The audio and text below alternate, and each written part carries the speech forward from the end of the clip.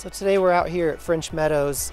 It's an area of the Tahoe National Forest on the American River Ranger District.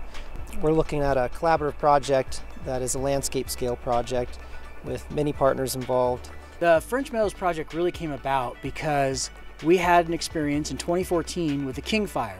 The King Fire burned almost 100,000 acres in the Rubicon River watershed, which is sort of the other half of the people of Placer County's water supply. And because of that, it was really a wake-up call. The French Meadows project is really an innovative partnership. And the innovation comes from not only the multiple funding sources, but the multiple expertise that those partners bring. The 35,000 acres behind me is really the watershed for this reservoir. And it's a combined about 25,000 acres of federal land and about 8,000 to 10,000 acres of private land. The private land has already started the thinning and mastication process. They started a couple years ahead of us, and then we're about to begin the federal lands portion. Another thing that we have brought to the collaborative table is the ability to understand the effects of the thinning and burning treatments that we were proposing on fire behavior. So we've done what's called fire modeling. We've inventoried the fuels on the ground. We've modeled the potential behavior under given weather conditions and on this terrain in this watershed so that we know the effectiveness of treatment in reducing fire danger. Fire is a natural part of this system. We want to prepare this landscape for the safe and effective reintroduction of fire. Bringing back more of a historic fire regime to this landscape is going to benefit our watersheds, our wildlife. That's really how this landscape evolved. And with the change that we've had over the years of suppressing all our wildfires, it's gotten a little out of whack. In our tree marking out here, we're trying to thin out the stands to bring them closer to the historic density level. In doing that, we tend to target the smaller trees first, the ones that are in the understory of taller, more dominant trees.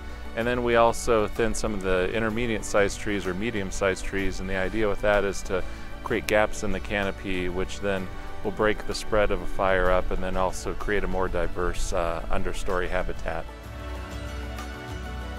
Another scientific aspect of the project is assessing the effect of forest management on water resources. Some of the watersheds in this area will be treated and some will remain as controls. Our team at the Sierra Nevada Research Institute is using ground measurements and also satellite data to assess the changes in vegetation and changes in the water balance over several years. Through this assessment, we're not only verifying the benefits of the French Meadows project, but also learning lessons that will help us extend this much needed integration of water and forest management to other watersheds in the Sierra Nevada.